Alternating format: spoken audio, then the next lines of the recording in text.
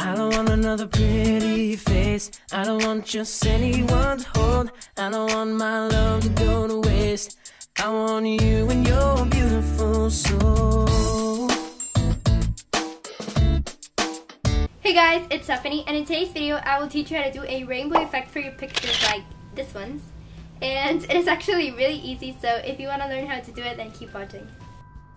First, you will need a CD, and this is probably the most important thing you will need for this. This is optional, but if you want a nice background for your pictures, you can use a white cardboard.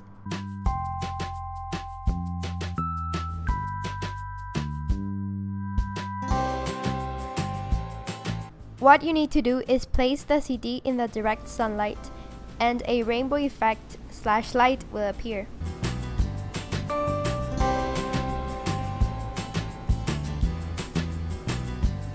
I think it looks pretty cool, and you can place whichever objects you would like to take pictures of them with this light, and you can even place your hand.